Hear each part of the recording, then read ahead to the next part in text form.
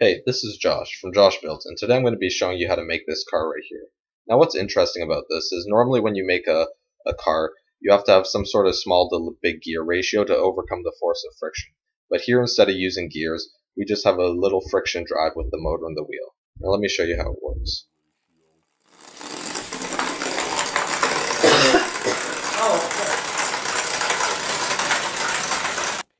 So to start off, we're going to get a piece of foam board and start pulling the paper off it.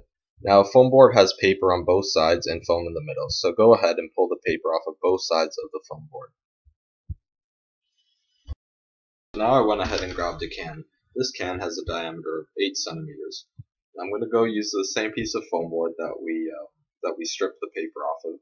And as you can see, I've already done a few other wheels, but what we're going to do is we're going to push the can in to make a nice big outline of a circle with a diameter of 8 centimeters, and it's going to act as our wheel. Now I'm going to prop it up on books. You can use books or something else, and I'm going to cut it out with the X-Acto knife. So this here is going to be one wheel, and you're going to have to cut out 4 of these so that we can have 4 wheels for the car. So you can go ahead and see me fast forward through this, cutting out this wheel here, and again you'll have to do 4 of these, all the same as the first one. Now we're going to move on to the body of the car. We're going to make it a rectangle with dimensions 8 centimeters wide by 20 centimeters long. Now initially I made mine 8 by 12 and then realized it was too short and then had to go and make it longer afterwards. So you can save all that trouble by just making yours 8 by 20 off the bat instead of 8 by 12 like I did in the video here. Now we're going to go ahead and make the wheel and axle assembly. I found a dowel from the dollar store. They have big sets of dowels, and I found one in that set that fits inside of a straw. So our axle is going to rotate inside of the straw, and I'm going to cut the straw out. I actually cut mine too short. Later you'll see I have a longer one in place of that one there, but you're going to want to cut it a little wider than the base, so 9 centimeters to be safe. And then we have to find the center of the wheel so that we can poke a hole in it. So I got a book and anything to prop it up really, and draw 2 lines and rotate it, but as you can see those lines aren't too close, so I prop it up a little more and draw 2 more lines, and as you can see those are a lot closer together. So now I'll draw 2 lines sideways, and there we have it, the center's right there, so that's where our axle is going to get poked through. Next we want to be able to put the axle through the wheel. So to do that I'm going to sharpen the axle so I can poke a hole through the wheel, and I just use a normal pencil sharpener for that. Now I can poke it through the center I found, and don't forget you have 4 wheels, so you can do it for all 4 wheels. Here I only show 2 though. Now I went ahead and fastened one of the wheels onto the axle, and we're going to push the axle through, and as you can see I made the straw so it's a little wider than the base, so that the wheels don't chafe against the side of our base. And now I'll go push the other wheel on, and you can go ahead and glue both those wheels in, and then see how it rotates. Next comes the friction drive. For this we will need a motor. A motor like this you can find in many motorized toys, or you can check out my eBay store for this and many other building supplies I use in my videos. I'll make sure I leave a link in the description below. Now since the axle of the motor doesn't have enough friction to drive the wheel by itself, we're going to need to do something to give it more friction. So I get the battery pack here. This also you can find in my eBay store.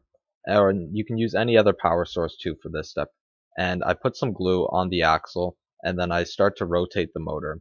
Now when the motor starts to rotate, I can just touch the glue lightly and it'll smooth the glue out so that the whole motor's axle becomes a nice high friction surface to drive the wheel with.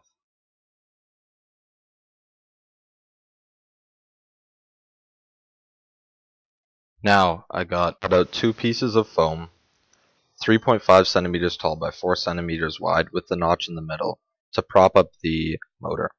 Now as you can see, I cut them a little shorter than the motor, and basically you want to cut them so that a straw or a dowel, the size of a straw, can fit in between the motor and the piece of styrofoam, and the motor will sit on that same angle there with it. Now I'm going to cut out a straw, two small pieces of a straw, and I'm going to glue those on the sides later. But now, first I'm going to stick the dowel through them just to show you what it looks like. And then you can go ahead and glue the straws on like that, and see the dowel sticking through the middle. It's another dowel that I found at the dollar store.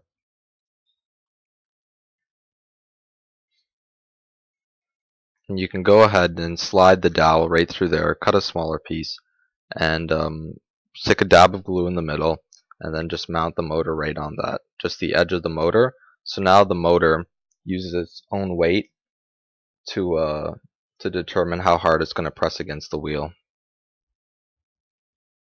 So here we have it. I added a few new things onto the car. If you remember before, I said I cut the base of it too short, the styrofoam base. So this would be the length that it's really supposed to look like, and this is the length you should cut it to.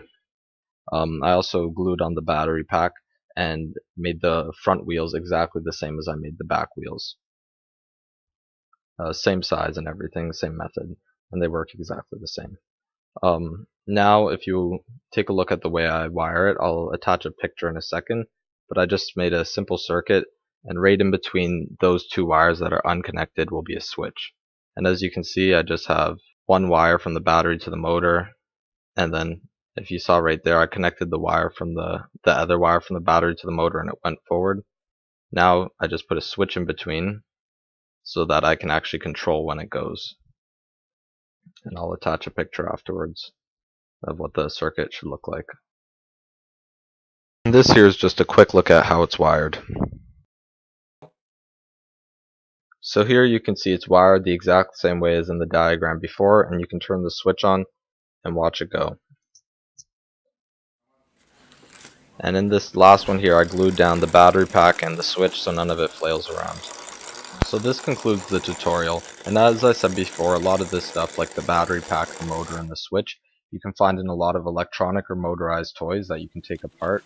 And if you can't find it there, you can check out my eBay store, and I'll leave a link in the description below, and I sell a lot of that stuff too. And thanks for watching my video. Feel free to rate, comment, and subscribe. Also, if you have any suggestions of things you want to see built, post it, and I'll take a look at it and maybe I'll build it.